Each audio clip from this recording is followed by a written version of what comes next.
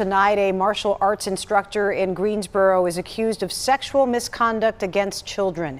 Derek Norman was arrested 4 days ago. WXI 12's Kara Peters joins us live from the Greensboro Police Department with more on the charges he's facing. Kara. Hey there, Christine, that's right. And Norman is charged with 3 counts of indecent liberties with children. Police say that all of the victims are under the age of 16. Now, business owners and community members in that area where Norman's business is on Grove Street say that they are shocked and they did not believe that something like this could happen on their street. Now, Norman is the owner and martial arts instructor of Sanyama Dojo on Grove Street.